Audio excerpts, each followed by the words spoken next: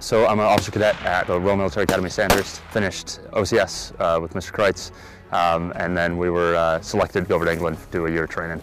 Put together a packet, went before board, presented a lot of our scores from OCS. They selected 2 of us to come here to Sandhurst to train with the British military. So today we were doing some live fire, so we were doing a live fire platoon attack.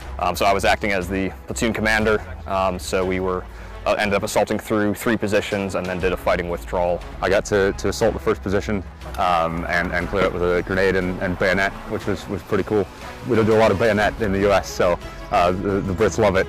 The officer cadets are really versatile and good at multitasking and good at working outside of their comfort areas. We've shared every meal together and been out in the field, been in the mountains of Wales together, so we formed some pretty tight connections. There are some absolute characters. It's been fantastic. I think making international connections is amazing, and I've learned a lot, so excited to take back some of the lessons I've learned being in the UK back to America, and I hope I've left somewhat of an imprint of America here.